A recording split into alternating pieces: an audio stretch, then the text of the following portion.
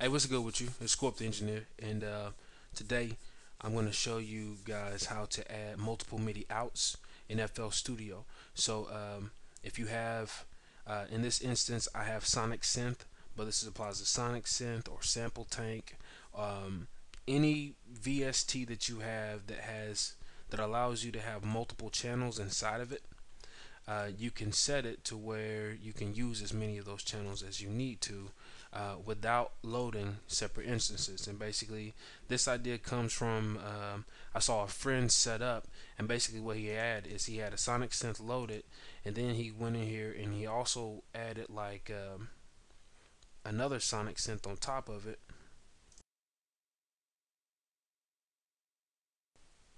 like this. So he's running two instances of Sonic Synth. He has one sound loaded in his main channel. The reason why is that he couldn't figure out, even though it had 8 channels, if he loaded something on these other channels, he couldn't get it to play. Alright, so I don't know, let's say he threw in a piano right here. Over here on the keyboard it's cool, but once he added in strings on number 2, he couldn't get it to play, and that's because he didn't set up his MIDI out. So I'm going to show you how to do that real quick. You're gonna add your Sonic Synth just like I did. 2, you're gonna pick your primary sound that you want to start out with, and this is tied to your keyboard. Alright, now let's say on the second channel you found some synths that you like, right? Alright, so we'll do something complex. Now notice that it's playing from my MIDI keyboard is playing channel 1. And I'm sorry if I'm stuttering, I'm kind of winging this as I talk.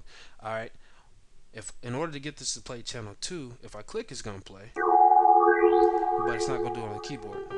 So what I have to do is I have to click this little cog wheel right here. I have to change my input port to pick a number. I'll pick 0. Alright, I already have this one up here set for 1. This is my demonstration, but this is just going to show you from scratch. I'm going to set this to 0. Then I'm going to go channels, add 1, MIDI out. I'm going to set this port right here, this port number, I'm going to set it to 0. And then I'm going to set it to the channel that I'm trying to control. I'm trying to control channel 2. So I'm going to set this MIDI out to channel 2. Now when I play on my keyboard, you'll see that it's going to control that sound. If I wanted it to control channel 1, I just change this to channel 1.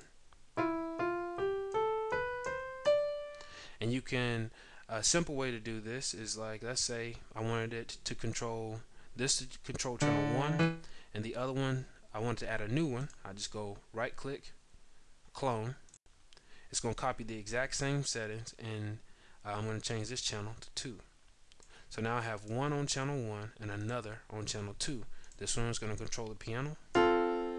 This one will control the synthesizer. And I can do that. I have 8 channels in here. All I have to do is follow those same steps, add 8 of these and change the channel. Make sure the port matches this, and there you have it. So when you add it all together, in this situation, I have this other Sonic Synth on input port 1. I have these 5 sounds right here. On port 1, there's channel 1, channel 3, channel 4, channel 5, and channel 2. Alright, these are the sounds. Click on this cog to go back. These are the sounds I have loaded, and each one of these are going to control each one of those sounds.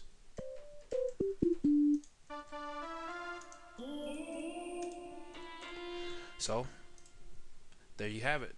Then put it all together, throw it into a project, and you end up with something like this.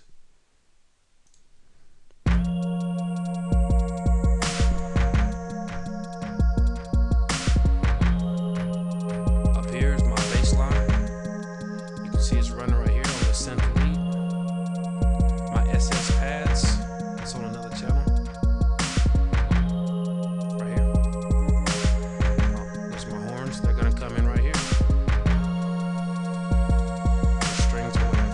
But you got it. Peace out.